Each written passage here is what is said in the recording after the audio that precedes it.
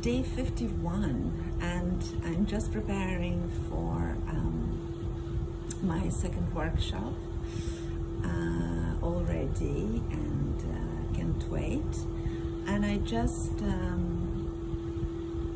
wanted to talk today about the fact that I've been in such a different realm lately, especially these last few days that I was preparing in my new creative role, having designed this new workshop, and today I also have my Safe to Be Me, one of the Q&A sessions. So I've been in such a creative kind of container where I'm in my own world of ideas, of thinking how to take people on a journey into this information, what meditation to propose, what visual tool to propose, what somatic exercise to propose. I've been in such a different world, and at some point today my husband was working from home as well, and we had lunch together, and at some point after our lunch I was sitting in the space where he is, just chatting, and he always has television on, like a low-grade background noise, the opposite of what I like, right? I need my silence. I mean, really, I need silence.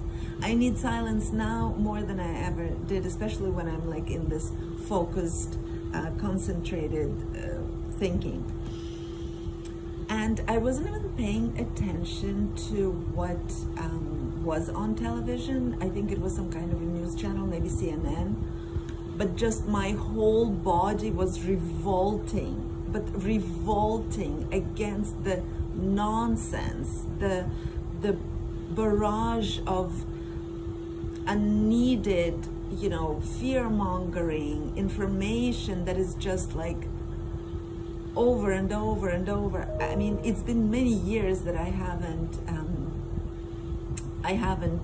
watched official sort of channels for news. I get my news from very heavily curated sources, and I'm extremely protective about the information that I allow in.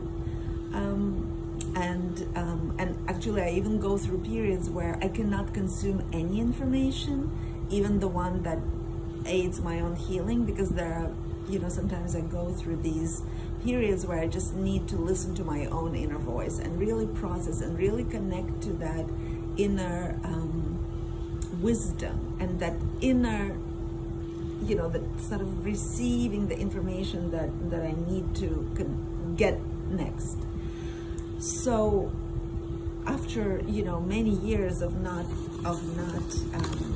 listening to news, to sort of be there in the middle of the day with that nonsense, just such terrible nonsense stuff, so polluting, so abusing, almost like so unneeded. It's just such noise, such terrible noise. So it's interesting that as we detox, I don't know if any of you have ever been like on a fast or on any kind of a detox, where to introduce back the regular food, like for example detox, food wise, to introduce back regular food doesn't feel good. Like it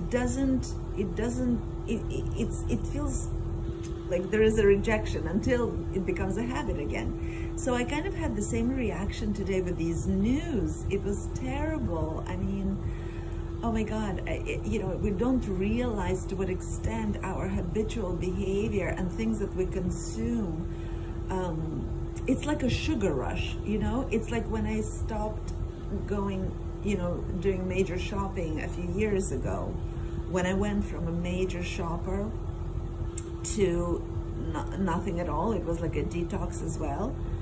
Now when I go shopping, if I buy like more than one thing, it almost feels like a sugar rush. Like I get it, there's almost like a panic inside where it's just too much for my system. So so it's interesting, it's interesting to observe these things, and it's interesting for us to notice and witness what creatures of habit we are. And just because we've been doing something in the past doesn't mean we have to continue it. And especially, you know, it goes with everything. It goes with things we consume, things we eat, things we buy, things we listen to, even the things we say. Like, I can no longer participate in gossip, you know, about other people. I just cannot. It makes me feel, it's like that news channel. It makes me feel icky and not clean, you know? And it's just interesting how when we purge the toxins from past habits, not everything, right? Not everything from our past life is bad. It's just that, you know, what do we dedicate our attention to? Where do we put our focus? What are we spending our life on, you know? Like, so many people say, oh, I just don't have the time to invest right now, or I just don't have, it's like, we have plenty of time and we have plenty of other resources if we only understand, you know, what our priorities are and where we actually want to put our energies. So just wanted to share this today. I'm feeling excited. Yesterday I was a little bit more nervous before my workshop. Today I'm really excited because it was such a beautiful experience yesterday. And of course, no day is the same as the last one. So today everything can feel completely differently. But anyway, just wanted to show up here before I'm too tired after my back-to-back sessions, and I'll see you tomorrow.